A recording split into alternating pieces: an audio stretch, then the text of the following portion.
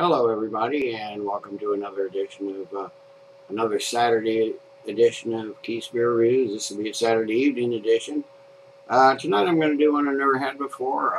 It's a IPA from California. It just appeared in my local store a couple weeks ago, so I decided I'd pick it up and give it a try. It's the Bear Republic Racer 5.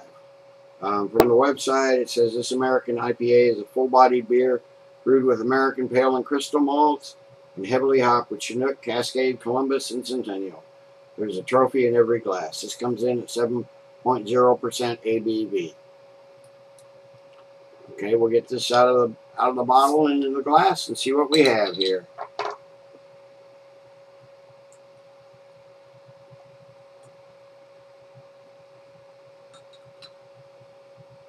I'm unsure how aggressively to pour this. Got a nice head on that. We got a nice, that's a golden orange color. Looks like some, not super heavy, but not light carbonation, medium carbonation coming up. I don't know if this is bottle conditioned or not. There seem to be a few little floaties around in there. A nice two-finger foamy white head. It's a pretty looking IPA, let me tell you. Let's give it a smell and see what we have here. Okay, right away, this is a citrusy IPA.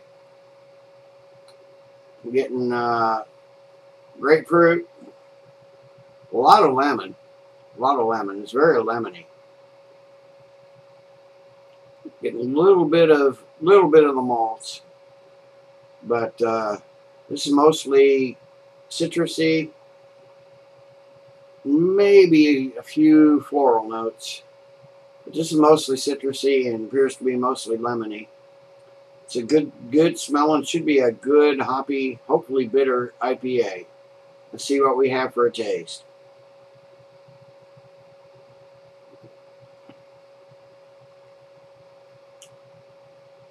Okay, that's not quite as bitter as I was expecting. There is a little, well, this is almost grapefruit. Yeah, this is definitely grapefruit bitterness. I don't know where the lemoniness went. I think I just coined that word.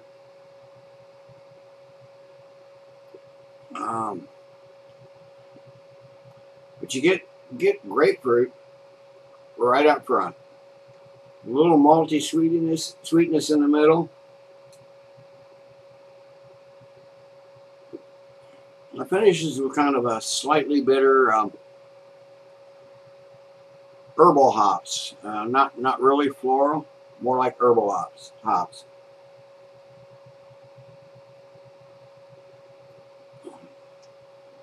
I do notice a little alcohol on this.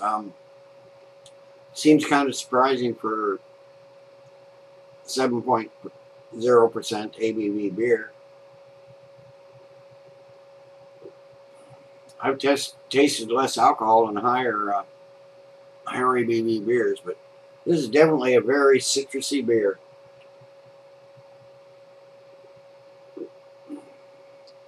It's more of a sweet citrus, though, than there is a little bitterness there, but it's more of a sweet citrus. It's a very tasty beer, very refreshing beer, that's for sure.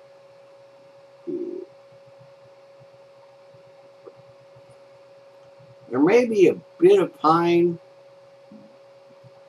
towards the end too, leaving kind of a little piney aftertaste. Let me get this in the glass, sip on it for a few more, and I'll be back with you shortly with a final thoughts and grade. Yeah, I'm back. It hasn't been all that long, 10 minutes or so.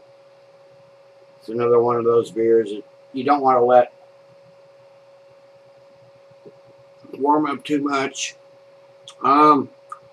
This is a very enjoyable beer. It wasn't quite the bitter hop bomb I was kind of hoping for, but this is a very tasty IPA.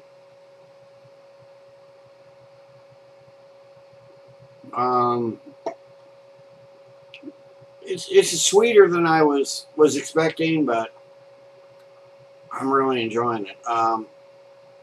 There's a little maltiness there, but it doesn't need a lot of maltiness because it's the hops are, again, the sweeter ones. They're more floral, and the lighter, sweeter citrus hops. There is a little, like I said, there is a little pininess in there on the finish. It's a little bitter, but not super bitter. But it's a very enjoyable IPA. Despite the fact it wasn't what I was kind of hoping for, I'm still going to give this this IPA, as an IPA, I'm going to give it 8.5 out of 10. It's very good. I recommend it if you can find it. Until next time, everybody, cheers. And keep drinking good beer.